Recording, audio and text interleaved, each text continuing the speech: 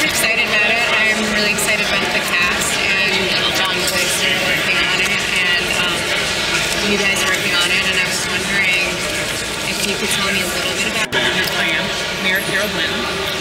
That is awesome. Thank you. It is my pleasure. And I am a colorful local. Yes, very colorful local. And so my follow-up for that is also Cartoon Network tends to film 15-minute shows, and this is a 30-minute show. So how is that? And I know you've done some things for Cartoon Network before, so how is it different filming a 30-minute show, like 6 pages and 8 pages of that a day versus like a 15-minute? 15-minute shows I've done were all animated, so that's a relatively short day for an actor. And here, you know, it's like shooting a regular show, single camera show, so it's 14-hour days. So there's a difference there. But also, this is nice because there's a certain amount of storytelling that can get done in a half hour that you can't do in 15, and character development and stuff. Am I doing this too much? And so there's, I think, you can get a little more inside the characters and the situations of that. I think, to me, because we shot it all at once, it's 2.5 hours, basically, programming. It felt like shooting kind of a movie. That's true, You know what I mean? We did it all in one. It is a connected story. It does progress. It is an arc. So, it does fit like a movie. Yeah, it's a mini-series. We basically shot a mini-series. We shot the craziest mini-series of all time. It's just like Roots. With vampires and werewolves. Werewolves, yeah. I'm really specific about that. So what attracted you to the show, and what attracted you to the characters that you read the scripts for, and also is being mayor and most people being different? Being mayor is an excellent promotion, actually. I get to be a randy lesbian mayor, which is even more fun. Good for ratings. I had some pretty attractive girlfriends.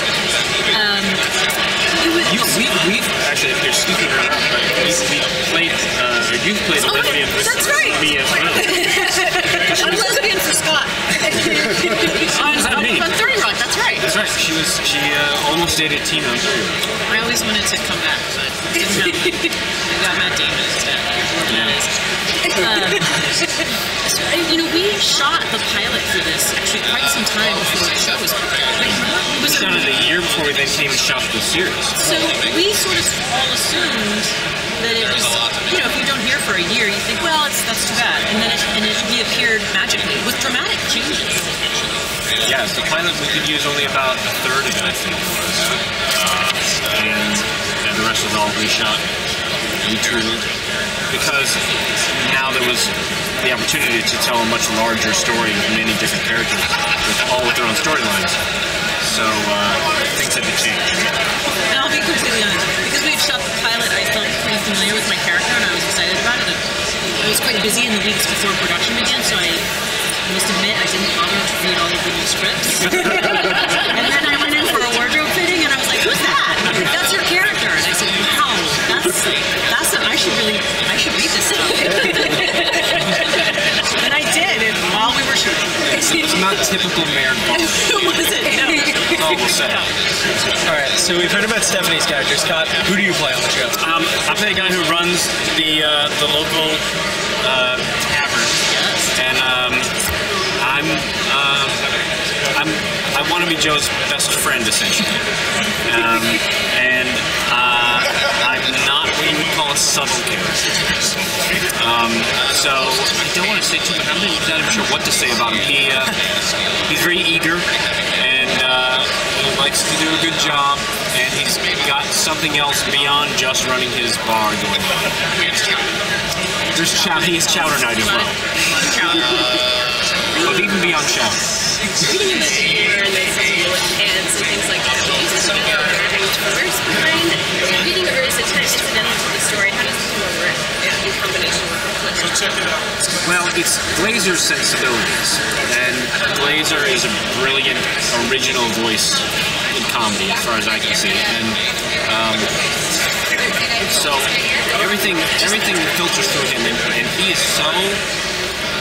He's just incredibly funny in this role that he's written for himself. It's really, really a pleasure just to be able to sit and watch him work through his script because it's really funny and he's really good at it. What was your question? What relationship between the humor and the storyline, and if the humor is sort of the driving force of the storyline, or if it's just kind of incidental to what's going on? I think it starts with what's funny, how we serve funny, and then the comedy is best served by a coherent through line.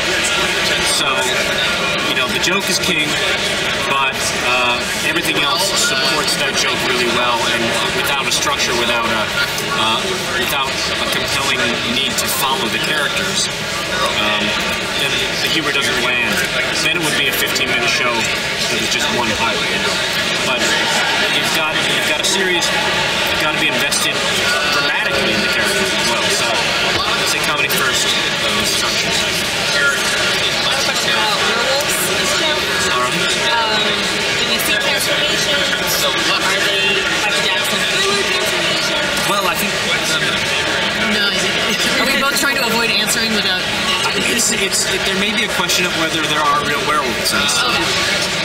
Yes, that's an excellent. Oh, no. So it has a pretty epic storyline, and what you just pretty epic, and especially for a 30-minute, and because usually you get that in like an hour. And you just mentioned that there may be no werewolves actually in this show. So is this kind of more like hunt, and like the epicness of this is more about like the psychology than it is about like what you're actually watching? I would say it's about our hero's epic journey to himself. Return to himself. And Follow his plights and his.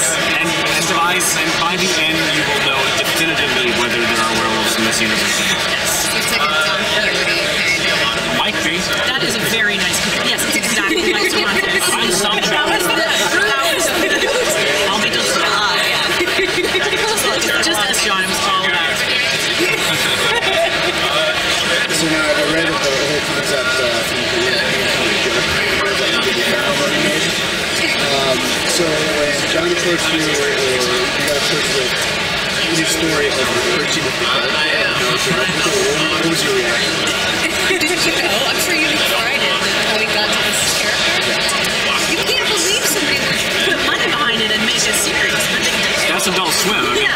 Mike Glasgow was in charge of Adult Swim, and he watched that and said, "Sure, John will tell you a better story." But called John the next day and said, "What was that?" And he said, John said, "It's just a joke, stupid joke." And Glasgow said, "I want to see that show."